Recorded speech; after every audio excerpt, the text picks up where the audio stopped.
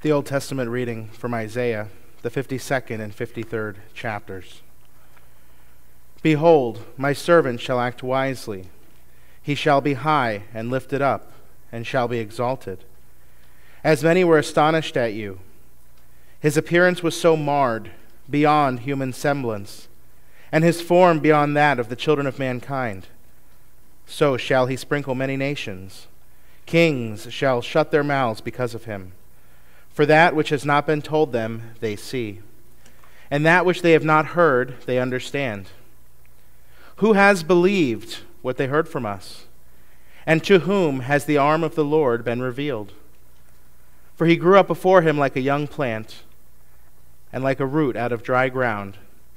He had no form or majesty that we should look at him, and no beauty that we should desire him. He was despised and rejected by men, a man of sorrows and acquainted with grief. And as one from whom men hide their faces, he was despised, and we esteemed him not. Surely he has borne our griefs and carried our sorrows. Yet we esteemed him stricken, smitten by God, and afflicted. But he was wounded for our transgressions. He was crushed for our iniquities. Upon him was the chastisement that brought us peace, and with his stripes we are healed. All we, like sheep, have gone astray.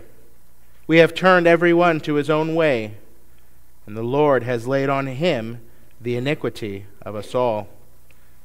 He was oppressed, and he was afflicted, yet he opened not his mouth.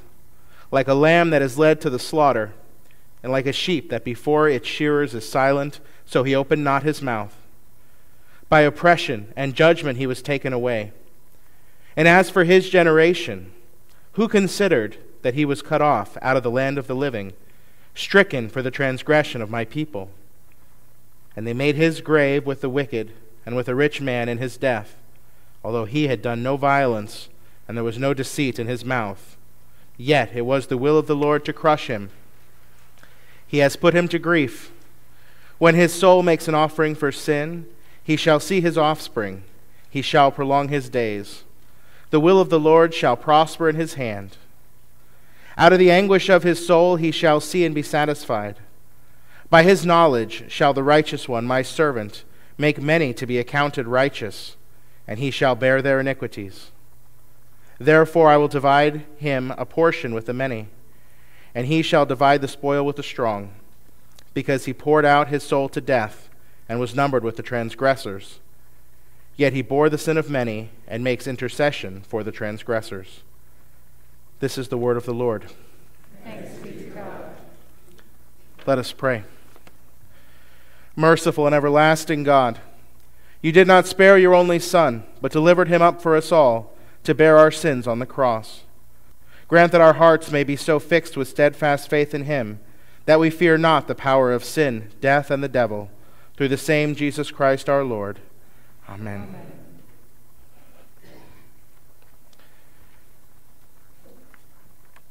The epistle is from Hebrews, the 4th and 5th chapters. Since then, we have a great high priest who has passed through the heavens, Jesus, the Son of God. Let us hold fast our confession. For we do not have a high priest who is unable to sympathize with our weaknesses, but one who in every respect has been tempted as we are, yet without sin. Let us then with confidence draw near to the throne of grace, that we may receive mercy and find grace to help in time of need. In the days of his flesh, Jesus offered up prayers and supplications with loud cries and tears to him who was able to save him from death, and he was heard because of his reverence. Although he was a son, he learned obedience through what he suffered, and being made perfect, he became the source of eternal salvation to all who obey him. This is the word of the Lord. Thanks be to God.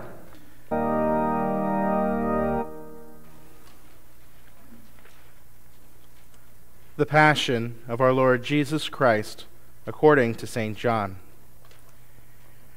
When Jesus had spoken these words, he went out with his disciples across the Kidron Valley, where there was a garden, which he and his disciples entered. Now Judas, who betrayed him, also knew the place, for Jesus often met there with his disciples.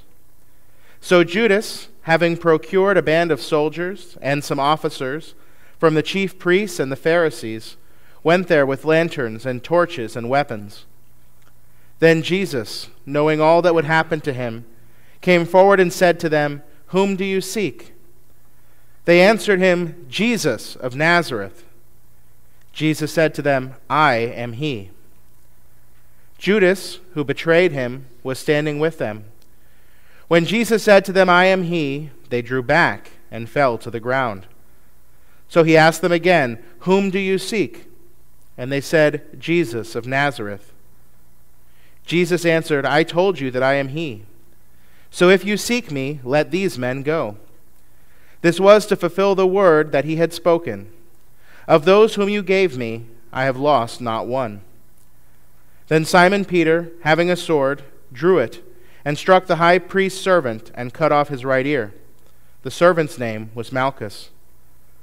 So Jesus said to Peter, "Put your sword into its sheath. Shall I not drink the cup that the Father has given me?"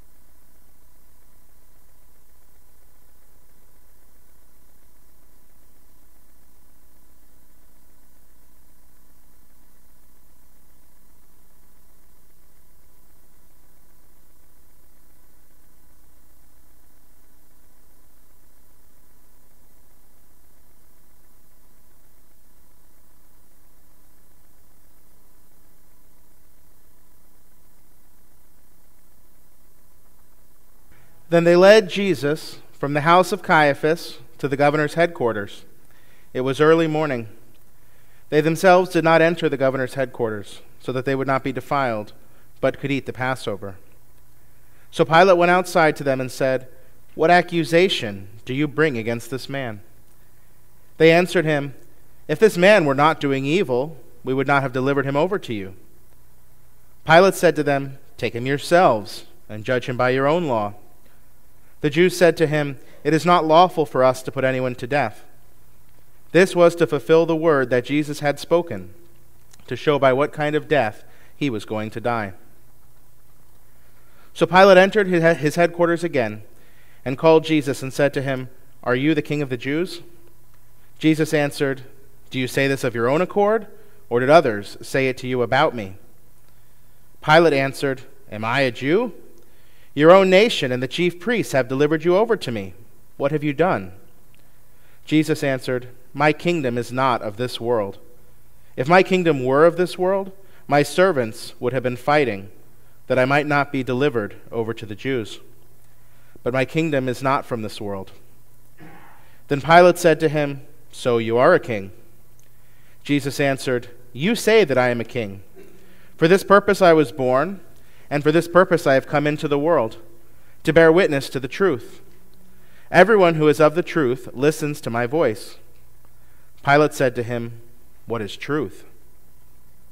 After he had said this, he went back outside to the Jews and told them, "I find no guilt in him. But you have a custom that I should release one man for you at the Passover. So do you want me to release to you the king of the Jews?" They cried out again, "Not this man, but Barabbas." Now Barabbas was a robber.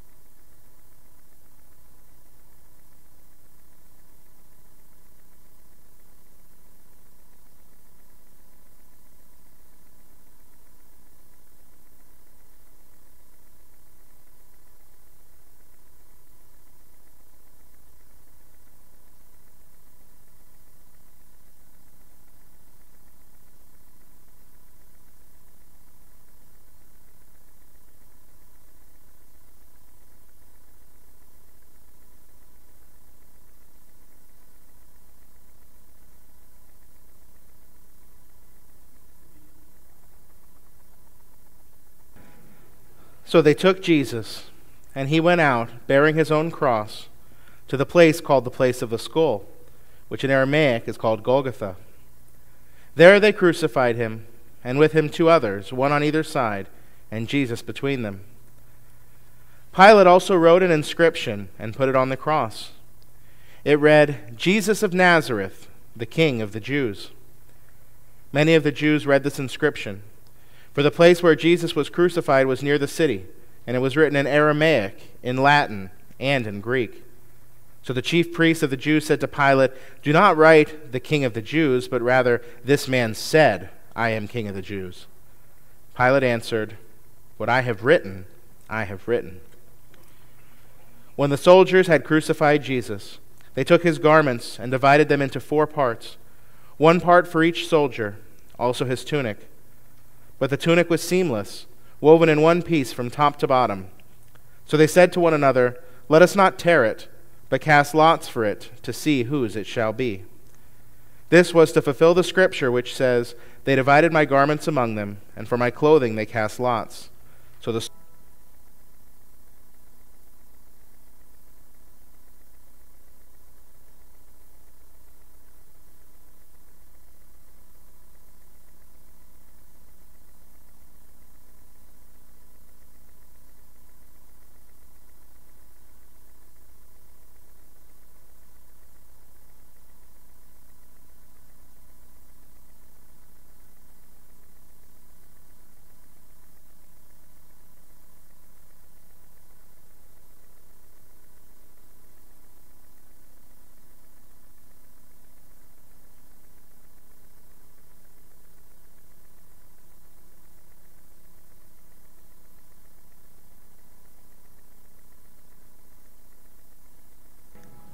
Since it was the day of preparation, and so that the bodies would not remain on the cross on the Sabbath, for that Sabbath was a high day, the Jews asked Pilate that their legs might be broken and that they might be taken away. So the soldiers came and broke the legs of the first and of the other who had been crucified with him. But when they came to Jesus and saw that he was already dead, they did not break his legs. But one of the soldiers pierced his side with a spear, and at once there came out blood and water. He who saw it has borne witness. His testimony is true, and he knows that he is telling the truth, that you also may believe. For these things took place, that the scripture might be fulfilled, not one of his bones will be broken. And another scripture says, they will look on him whom they have pierced. After these things, Joseph of Arimathea, who was a disciple of Jesus, but secretly, for fear of the Jews, asked Pilate that he might take away the body of Jesus, and Pilate gave him permission. So he came and took away his body. Nicodemus also, who earlier had come to Jesus by night, came bringing a mixture of myrrh and aloes, about 75 pounds in weight. So they took the body of Jesus and bound it in linen cloths with the spices, as is the burial custom of the Jews. Now in the place where he was crucified there was a garden, and in the garden a new tomb in which no one had yet been laid. So because of the Jewish day of preparation, since the tomb was close at hand, they laid Jesus there. Grace, mercy, and peace to you from God our Father and the Lord Jesus Christ. Amen. As we come to the end of our Lenten journey, we arrive at the cross of Jesus. We've seen him betrayed, beaten, abandoned, and tried. And now he's here, crucified on the cross. Crucifixion was a particularly cruel form of capital punishment. It not only punished the body in ways we can hardly fathom, inflicting incomprehensible pain, but it also punished the mind and the soul. It was meant to humiliate its victim, to lay him bare for the world to see. The Romans used it as a deterrent. It was a death so hideous and so public that it would cause other would-be criminals to think twice, lest they themselves become the cross's next victim. There were many witnesses to the crucifixion of Jesus, but our witness tonight is St. John, the disciple whom Jesus loved, the gospel writer who also gave us epistles in the New Testament and the book of Revelation. St. John was present with Jesus for some of the most important moments of his ministry. You'll often hear Peter, James, and John, the innermost three of the inner circle. They were special eyewitnesses to Jesus' transfiguration, his raising of Jairus' daughter from the dead, and his prayer in the Garden of Gethsemane. And what was St. John getting to witness now? The great Lutheran hymn writer Paul Gerhardt describes it thus: a lamb goes uncomplaining forth, the guilt of sinners bearing, and laden with the sins of earth, none else the burden sharing, goes patient on, grows weak and faint, to slaughter led without complaint, that spotless life to offer. He bears the stripes, the wounds, the lies, the mockery, and yet replies, all this I gladly suffer. John sees a lamb headed to the slaughter. Not only that, but this lamb is weighed down by all of our sins. Its back is bowed. It drags itself along. It's bloodied and beaten. It is mere moments away from total collapse.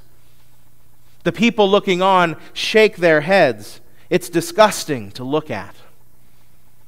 And yet all the same, it keeps marching and marching toward its own death. John, like all of us, knew that Jesus did not deserve what happened to him. He did. We do. That load the lamb was carrying on its back, that was ours. Those stripes, ours. The lies, the mockery, all ours. All of it. All of it carried to the cross by the Lamb of God. And he carries it alone. So often in our sins, we think to ourselves, who am I hurting? Look at the Lamb. He bears it. And who is this Lamb? Gerhardt continues, this Lamb is Christ, the soul's great friend, the Lamb of God, our Savior, whom God the Father chose to send to gain for us his favor. Go forth, my son, the Father said, and free my people from their dread of guilt and condemnation. The wrath and stripes are hard to bear, but by your passion they will share the fruit of your salvation. Not only did the innocent lamb go to the slaughter for us, but his own Father sent him there. His Father, who had such mercy on us sinners, who loved us so much despite the evil that we've thought and said and done, that he was willing to give up his own Son for us.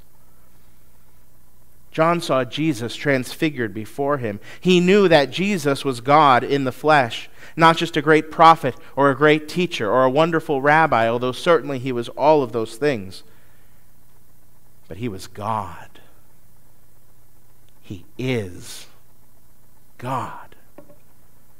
God was going to die to free his people, to free his children who would be lost forever without that sacrifice. Given that charge, how did Jesus respond? Yes, Father, yes. Most willingly, I'll bear what you command me. My will conforms to your decree. I'll do what you have asked me.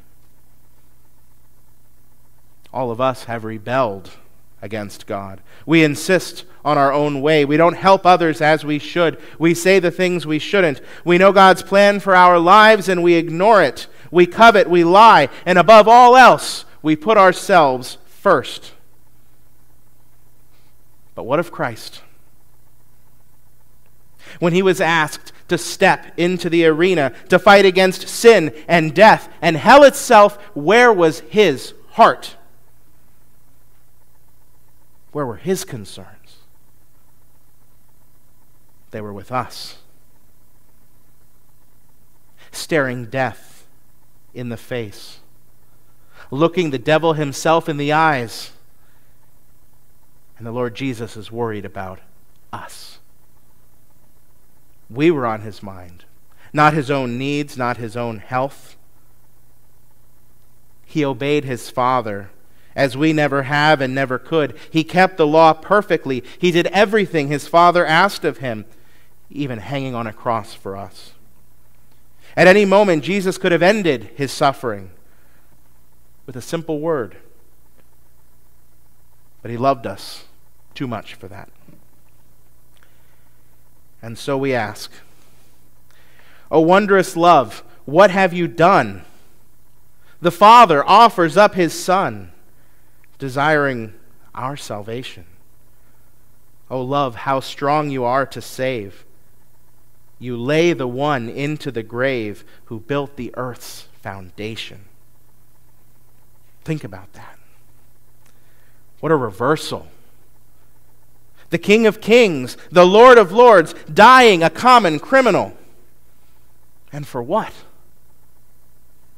For us. What have we done to deserve such kindness? What have we done to deserve such mercy? What have we done to deserve such grace? Nothing. Absolutely nothing. This is an act of love that we fallen sinful people simply are not capable of. We can't do it and we can't understand it. One of Jesus' sayings from the cross was, "Behold, woman, behold your son, behold your mother." Our witness, St. John, was the disciple whom Jesus loved. He was tasked by our Lord with taking his mother Mary into his home to care for her. Even with his last breaths, Jesus looks out with love and concern for the people watching him being crucified. He wants to make sure his mom is going to be taken care of. Only the one who created us, who knitted us together in our mother's womb, could love us this way. Only the Creator could fix His creation, and only the spotless Lamb could pay our debts. And when St. John wrote of the revelation given to him by Christ, he got a glimpse into heaven. He was a witness not only to the crucifixion of Jesus, but to the joys of everlasting life. Listen to what he saw, recorded in Revelation 5. And between the throne and the 4 living creatures, and among the elders, I saw a lamb standing, as though it had been slain, with 7 horns and with 7 eyes, which are the 7 spirits of God sent out into all the earth. And he went and took the scroll from the right hand of him who was seated on the throne. And when he had taken the scroll, the 4 living creatures and the 24 elders fell down before the Lamb, each holding a harp, and golden bowls full of incense, which are the prayers of the saints. And they sang a new song, saying, "Worthy are you to take the scroll and to open its seals, for you were slain, and by your blood you ransomed people for God from every tribe and language and people and nation. And you have made them a kingdom and priests to our God, and they shall reign on the earth." When we speak of heaven and the resurrection, we have hope and joy in knowing that all our illnesses of body and mind and soul will be healed. There will be no more mourning or crying or pain for us in that glory. These bodies that are broken down and weary will be resurrected, imperishable and glorious. Jesus was the firstborn from among the dead, and we will follow him into that glory. But although we'll be fully restored in that everlasting joy, there's one who won't be. There's one who, even as we sit here tonight, still bears the scars on his hands and his side. The same one who appeared to St. John as the Lamb who had been slain. Why? Because the debt of our sin had to be paid. There's no forgiveness without sacrifice. There's no life without blood. His scars healed ours. And now this Good Friday, as we stand shoulder to shoulder with St. John and Mary and all the other witnesses to the crucifixion, we end with this hope. Lord, when your glory I shall see, and taste your kingdom's pleasure, your blood my royal robe shall be, my joy beyond all measure. When I appear before your throne, your righteousness shall be my crown. With these I need not hide me. And there, in garments richly wrought, as your own bride shall we be brought to stand in joy beside you.